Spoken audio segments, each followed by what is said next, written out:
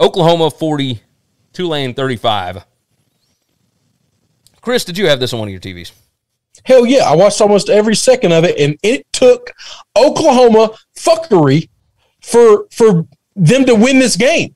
Yes. It absolutely took a complete and utter screw job of Tulane to not win this game. Okay, so what was the screw job? So there was just a huge PI call in the fourth quarter. Oh, okay, where Tulane's going, and that ended up being a fourth down play. And so, my thought process there, I thought you were talking about the spot at the end of the game, and I was like, no, not talking. We never even get to that point, man. Yeah. Oklahoma is down. Oklahoma is struggling. Oklahoma cannot. All I heard, and you, Mr. Seegers, are one of the people that I trust that told me this, but you weren't the only one, so you're not on the island.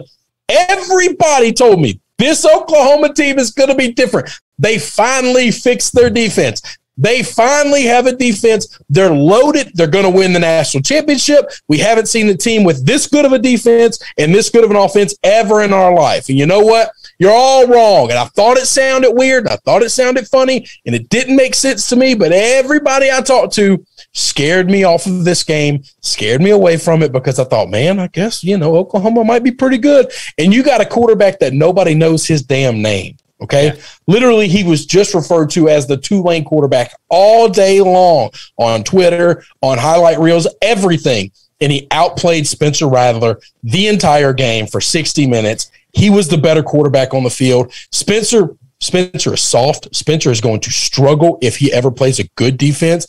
And let me tell you why. Spencer had a couple of quarterback sneak opportunities where it was like 3rd and inches or something.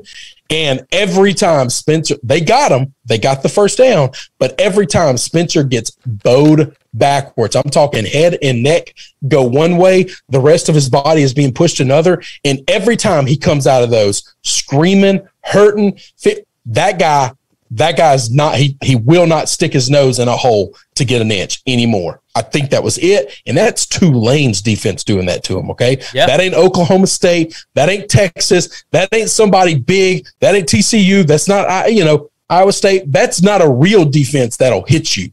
That's from Tulane. Yes. You're 100% right here. Mitchell said, I know that Pratt kid is sneaky crafty, but I thought Oklahoma had a defense this year. And he said, that's what I'm saying, Chris. I'm never going to believe in an Oklahoma defense. Ben said, take K-State to beat them for a 3rd straight time. Let me tell you about Michael Pratt here. Michael Pratt, his EPA on the game, 19.4. Just to put that in relation to something else. Spencer Rattler's EPA, 9.33. Yeah, that's the Heisman favorite got outplayed like a champ. In his own building. I mean, it was surprising. It was very surprising. No, I'm telling you, this Oklahoma team might lose 3 games. I'm looking at the rest of the schedule, but it will not shock me if they finish 9-3. It just won't. I can buy it. They might finish undefeated. They got out of this game and they got the win. It took some fuckery to get it, but they got it. But I'll tell you this: if you told me they have to go 12-0 or 9-3, which one are they closer to? I'd pick 9-3 and take my chances with the bullet. Now, this was a weird week. Tulane been staying in Birmingham. Tulane might have been fighting a little harder than typical, but either way. Now, Tulane's got all the negative things going against them. Exactly. They don't get to play at home. They thought this game was going to be in their home. They didn't even get, the home locker room and stuff. They just said, we're just going to officially make this an Oklahoma home game in the scorebooks, and you still use the visitor facilities, and you still stay in the hotel. No. So, Oklahoma had all of the benefits, and Tulane had to go against all of the different stuff. Yeah, Rife said Oklahoma will lose 2 games this year.